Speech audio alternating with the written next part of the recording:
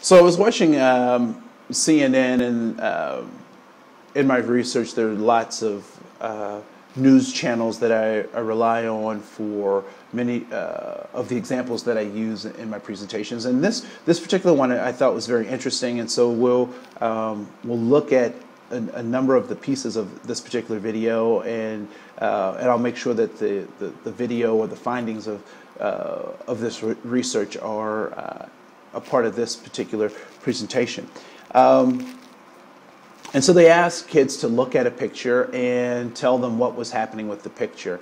And it's very interesting how kids described what they were experiencing or what they thought the characters in the story were experiencing. And race played a major part of that, although race was never talked about.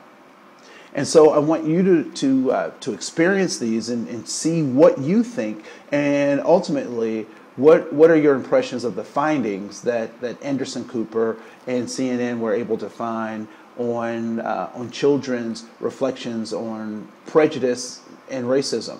And what do you think that says about us, the adults who are around them, around these ideas of race and racism?